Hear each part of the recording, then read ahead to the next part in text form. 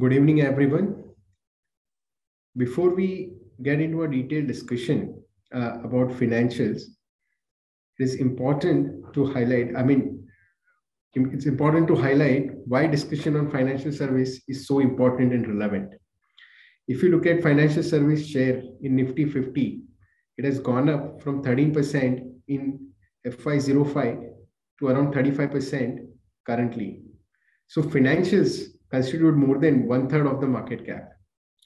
Even their share in Nifty 50 profit is about 30%.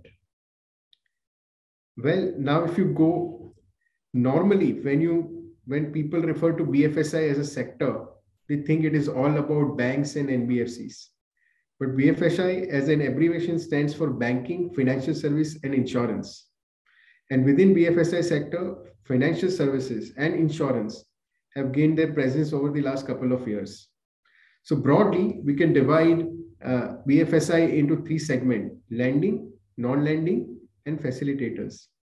Lending consists of banks, NBFCs like HFCs, auto finance companies. Non-lending mainly constitute of insurance companies, both life and general insurance companies, plus asset management. In the third category, we have facilitators of financial ecosystems like brokerages, exchange, rating agency, depositories, RTA, cash management companies. I would like to state that often these facilitators are ignored when we look at BFSI universe, as they are very small in terms of total profit or market cap compared to other large companies. But these companies have very steady business outlook. They are capital light businesses. Unlike lending and insurance companies, they don't require capital infusion for growth. It is either a two-player or a three-player market, very less competition. Let's say, for example, RTA business is a duopoly with the presence of only two meaningful players. Business therefore depends on the overall mutual fund industry growth. And I need not be worried about which mutual fund is gaining market share and which mutual fund is losing market share. So these facilitators are very important in the overall ecosystem. Moving to next slide. If you look at on all parameters, financial service in India have lesser penetration versus most of the other developed or even developing countries. Our credit to GDP is only 58%. Per capita insurance numbers are also much lower versus other markets. Mutual fund AUM to GDP is also much lower versus other countries. This suggests that there is a long runway for higher than nominal GDP growth rate. In the next slide, we have digital penetration on the left-hand side and the financial penetration on the right-hand side. Out of 150 crore odd people in India, if you look at digital penetration numbers, almost 3/4 of the population has 4G connection. Let me repeat myself, almost 3/4 of the population has 4G connection. 350 million people pay digitally and around 500 million people have OTT connections. Against this, if you look at some of the financial metrics, less than 130 million MF portfolio we have. There are less than 40 million NSE active accounts and only 60 million lives are covered under retail health insurance. I would like to note one very interesting data point. The number of people who have taken Hotstar subscription to watch cricket match in India are higher than the people who have taken retail health policy. This is a very low penetration and provide huge opportunity for growth for decades to come. Moving to next slide, it shows how do we evaluate companies under BFSI sector. See, our broader investment philosophy remains same. We want to invest in a great business. In our view, great business should have these three key attributes. It should have superior return on incremental capital. It should be scalable, and it should be backed by strong execution and governance. Now, touching upon the first parameter, which is superior return on incremental capital. In order to be profitable, it is prerequisite that the return on incremental or a future capital should be higher than the cost of capital. We believe that the superior return in financial services is possible due to following reasons. Firstly, to start a financial service business in India, you need a license. Whether it is a bank, insurance company, or a mutual fund. There are track records as well as capital requirements. But in addition, time and investment required to create a profitable franchise is very high. It takes years to build branches, customer relationship, customer trust, and high quality product portfolio. In our view, this creates barriers to entry, and well-run existing players can benefit out of it. Goodwill earned over a years help them gaining more businesses to cross-sell more new products. Well-managed companies gain disproportionate market share during down cycle when poorly run companies go out of the business or they downside their operation considerably. We believe this will transform into a superior return over a period to come. In the next slide, if you look at all the subsector of the BFSI industry, we believe that the growth will be higher than the nominal GDP growth rate of India. If we assume nominal GDP to grow at around 10-11% for a few more decades, the credit and the insurance industry in India will grow at 2-3% better than the nominal GDP rate, given the under-penetration, as we discussed in the earlier slides. In both these industries, PSU still account for 60% market share. I would like to share one very interesting data point here again, that when I joined this industry around 15 years before, PSU used to account for 75% market share in the banking industry. Now they are down to 60. On an average, every year they have lost 1% market share. I think the same trend will continue both in credit and the insurance market. Private sector banks, insurance company as a result will grow at 2-3% better versus their respective industry growth. Now, in the next slide, I've just shown how the BFSI sector has evolved over years and how private companies have gained market share, which we have already discussed in the previous slides. If you look at banks, in the year 1990, private banks used to account for merely 4% of the total credit. Now they account for almost 36% market share. In case of life and the non-life insurance, LIC and the government-owned general insurance companies used to account for 100% of the business before the insurance sector was opened up for a private participation. Now private players account for 56 and 59% share in the total business for the life and the non-life insurance company respectively. In the mutual fund business, UTI, who was the only player before private participation actually kicked in, its share is now down to merely 6%.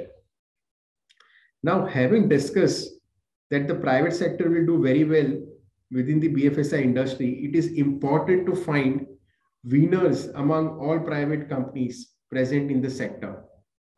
As we have mentioned a lot of times in our previous discussion, that just because you have an opportunity of superior return and scalability does not mean that all companies in that sector do very well. You need management and an execution DNA in the organization to execute with a long-term value creation focus.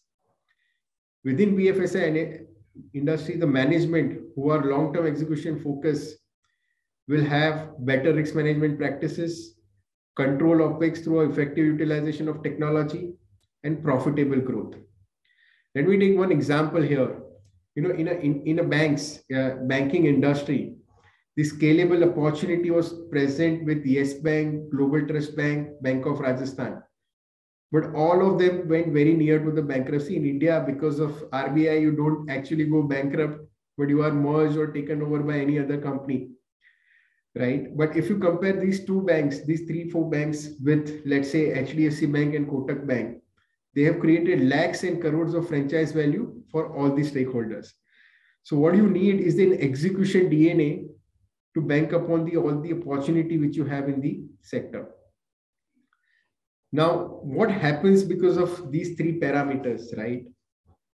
If you look at having discussed what 3 attributes which constitute a great business, let me touch upon how the great business for banks and an insurance company will look like.